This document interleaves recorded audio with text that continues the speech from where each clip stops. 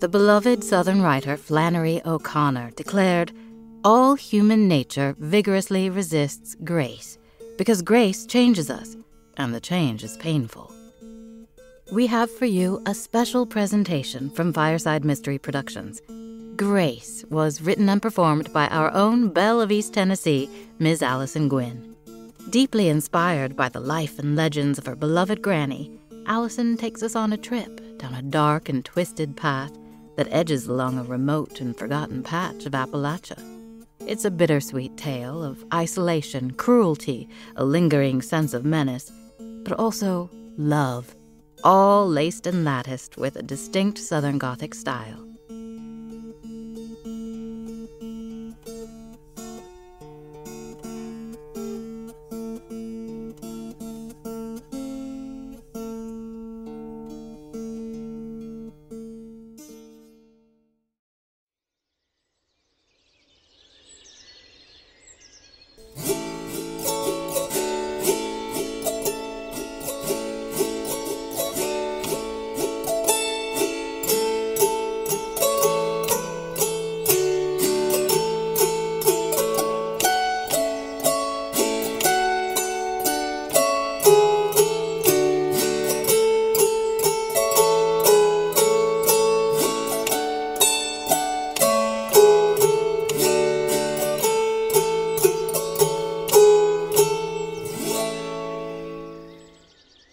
Daisy never had a toy that was all her own. Never had a toy that belonged only to her.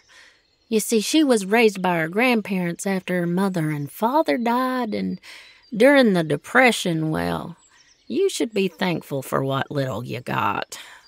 So Daisy hardly ever had anything to call her own.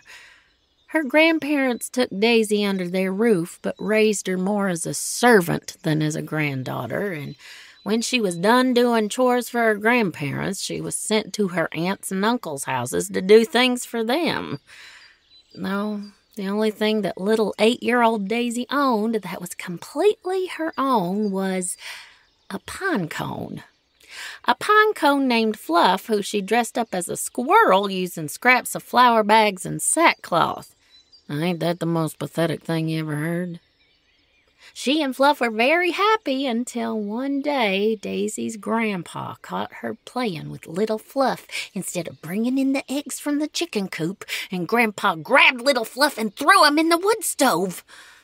After Fluff's passing, rest in peace, poor little Daisy never had another toy. If she was lucky, she could look at her cousin Virginia's dolls when she went over to her Aunt Roberta's house to do chores there. Virginia was Daisy's age, but because she had a mama and daddy that loved her, she was well looked after and was rather plump and rosy-cheeked and dressed in the finest dresses the catalogs had to offer. She was quite the opposite of Daisy, who looked like a sad little scarecrow, filthy and giant-eyed, with hair sticking out every which way like pieces of hay. Daisy was helping her Aunt Roberta hang clothes one morning when Virginia came prancing out and revealed her newest play purdy. "Look, cousin, Daddy gave me a new doll. Her name is Grace. Ain't she purdy?" Daisy gasped. She'd never seen a doll so beautiful. The doll had blonde ringlets and a face of white porcelain so flawless and fine, with little hints of blush on her cheeks, as pink as the crepe myrtle in summer. Grace the doll was dressed in a ruffly cornflower blue dress, a blue that matched her shining glass eyes, which were framed with thick, curled black lashes. Virginia got closer to Daisy so she could get a real good look at Grace, and Daisy could swear she smelled honeysuckle wafting from Grace's golden curls. "She sleeps, too. Look." Virginia tipped the doll to lie on her back, and sure enough, little Grace closed her brilliant glass eyes. Daisy stared in amazement, but instantly felt a wave of sadness. She knew she'd never have anything as fine and purty. Before she could stop herself, she stretched out her arms longingly, reaching out to Grace, hoping her little porcelain hand would grab onto Daisy's dusty palm. And the next thing she felt was the sting of a slap across her right cheek. She opened her eyes to see Virginia fuming at her. How dare you? You can't touch her. You're filthy. You smell and you'll get Grace all dirty. And with that, Virginia flounced off, and the glorious Grace was gone, leaving a waft of honeysuckle behind her. Daisy's cheeks flushed with shame when she heard her cousin's rude words. She couldn't smell herself, but she couldn't remember the last time her grandparents permitted her to have a bath. All of a sudden, she was filled with anger at the unfairness of it all. It wasn't her fault that she smelled bad and that she was dirty. It wasn't her fault that her parents died and left her all alone. Why was she being punished this way? Daisy, stop dreaming and get back to hanging them clothes. Then you can sweep out the house, and get started on the fireplace. Aunt Roberta bellowed across the yard, and Daisy snapped back to work, knowing that she'd get a spanking if she did any more lollygagging. But all the while she worked, her mind was on Grace the doll.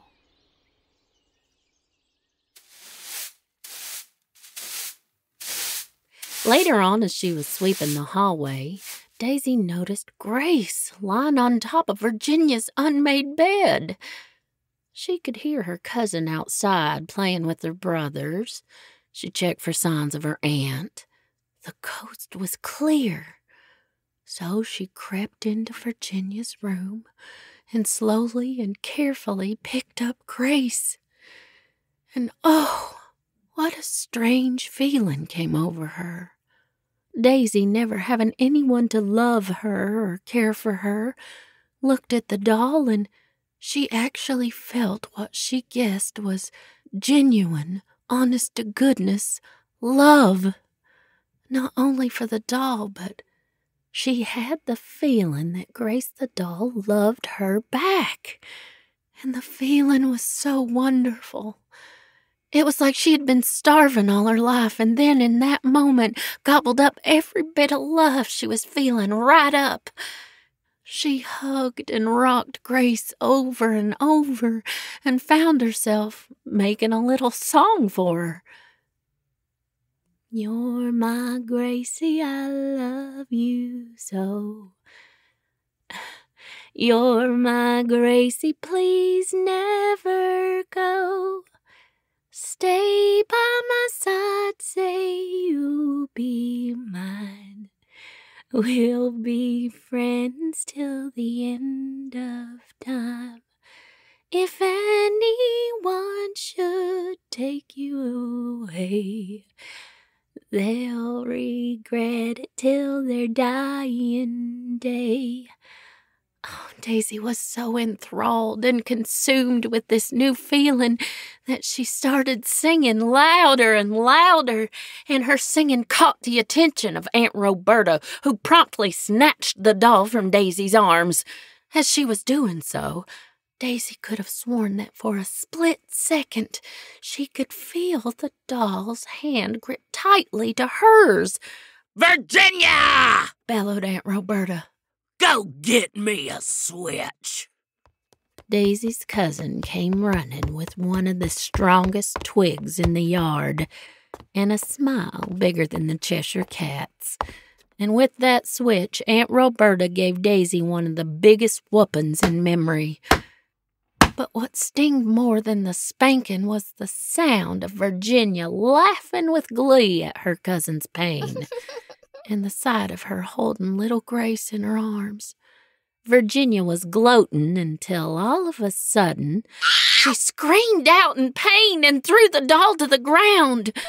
Virginia held onto her shoulder and continued to holler and carry on like she was the one who had gotten the whooping. She bit me! Virginia yelled out and pointed to the lifeless doll laying on the ground. Aunt Roberta rushed to her daughter's side and checked her shoulder. Sure enough, there was a big welt on her shoulder, the same shoulder she was holding Grace against. Oh, come now, it must be a spider or some kind of bug. They crawl inside when the weather gets cold like it does this time of year. Oh, come on now, sugar, don't cry. Oh. Aunt Roberta hugged and kissed Virginia until eventually she calmed down. After drying her tears, Virginia picked up Grace off the floor, dusted her off, and gave her a tentative sniff. Ugh, Mama, we'll have to wash her. She stinks like Daisy. And holding the doll at arm's length, she put Grace away in the cupboard.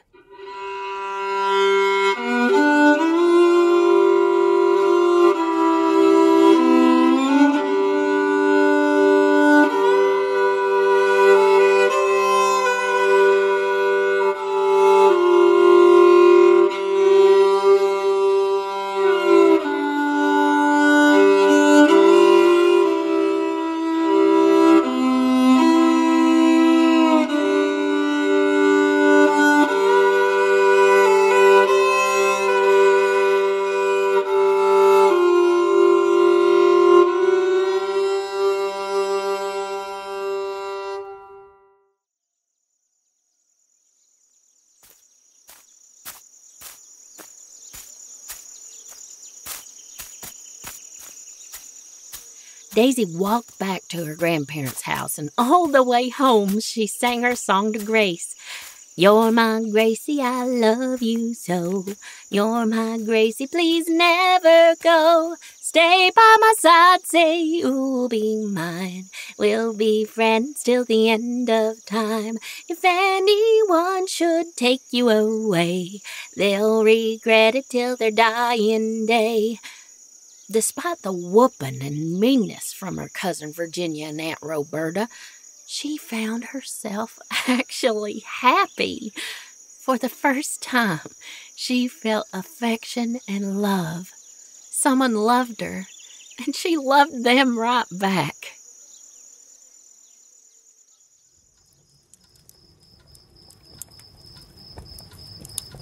Now, Daisy didn't sleep on a bed.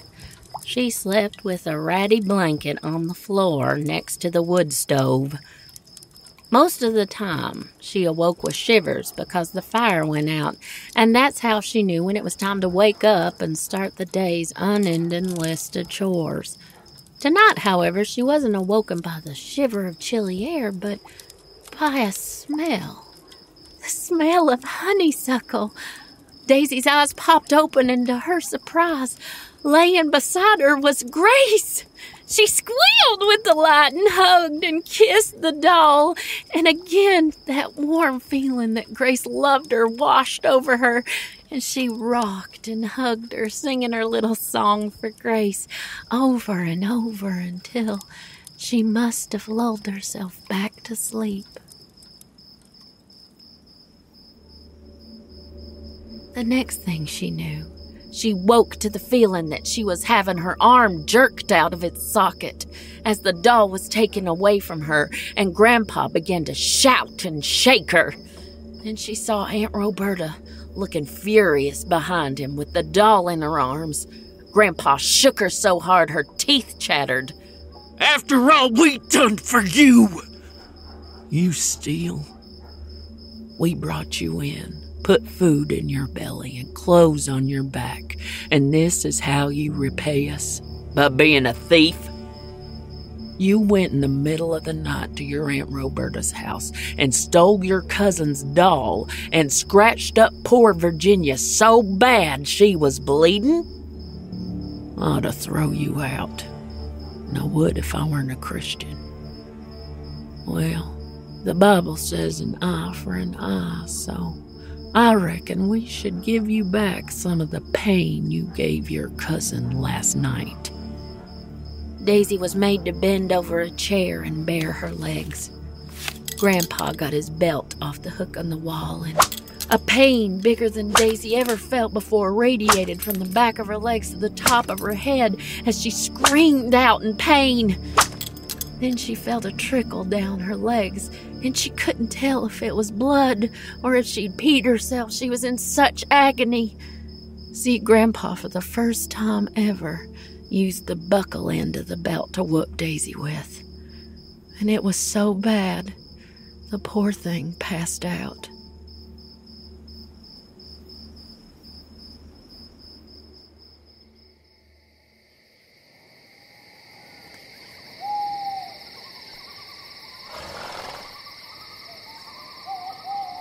Daisy opened her eyes to find pitch blackness. She heard the sound of the cow lowing and could smell hay and animals. She was in the barn. Having no lantern, she managed to stand and edge her way to a small crack of moonlight she saw at the door. She tried to open the heavy wooden barn door, but it wouldn't budge, and she could hear the clank of chains that Grandpa had locked her in with. The horrible stinging in her legs reminded her of what had happened, and Daisy began to weep. She didn't know how the doll had gotten to her, but she knew she wasn't a thief. She wept for the pain of her legs and the pain of her heart to have the only person who loved her ripped from her arms, her little Gracie. She wept because instead of getting love from her grandparents, she received only meanness from her grandpa and cold distance from her grandma. She wept because she never knew the love of her mama and daddy. And she finally wept because she was scared she would never know any love ever again. She found a dry patch on the ground and curled up into a ball and began to rock. She rocked and hugged herself because she needed comfort. She wished her Gracie was with her again. She sang to ease her sorrow and made a wish that Gracie was in her arms. You're my Gracie, I love you so. You're my Gracie, please never go. A wind picked up as she sang. The cow started to moo, and the horses whinnied. The chickens cackled, and the trees creaked and rustled, something furious. Scared by the sudden weather, she continued to rock and sing, thinking of Grace, singing stronger, wishing, stay by my side, say you'll be mine. We'll be friends till the end of time. The wind grew stronger yet as she sang. She thought the roof would be torn off the barn. Not knowing what to do, she continued to sing to Grace, almost as a plea for help. If anyone should take you away. There was such a commotion that she could have sworn she heard her grandpa yelling and her grandma screaming. She carried on, and Daisy sang harder. They'll regret it till their dying day. And suddenly, as soon as it started, the wind stopped. And there was silence. Complete silence. Then, footsteps. Tiny footsteps. Quick footsteps. And a little giggle. The giggle of a small child. And the rustle of the chains that dropped to the ground, and the door opened. I'm your Gracie, I love you so. I'm your Gracie, please never go. Stay by my side, say you'll be mine. We'll be friends till the end of time. If anyone should take me away, they'll regret it till their dying day.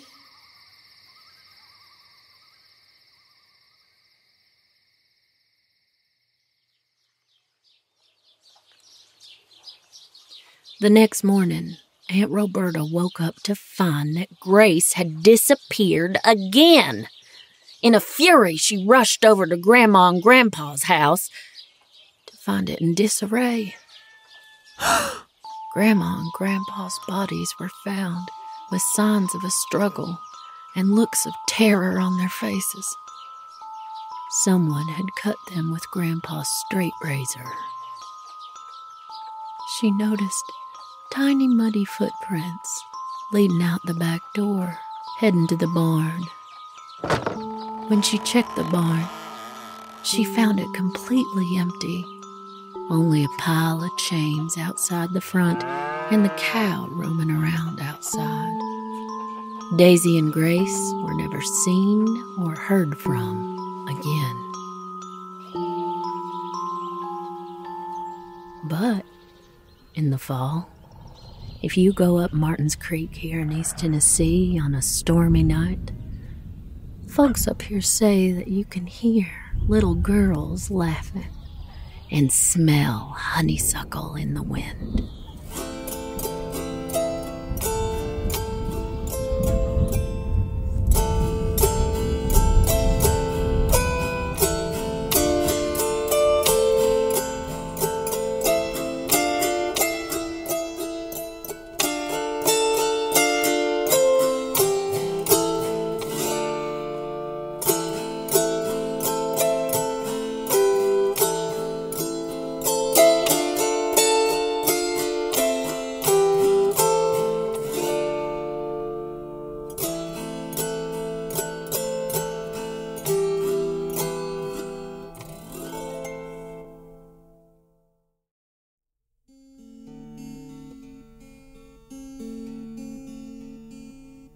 We sure hope you enjoyed this special presentation from Fireside Mystery Productions.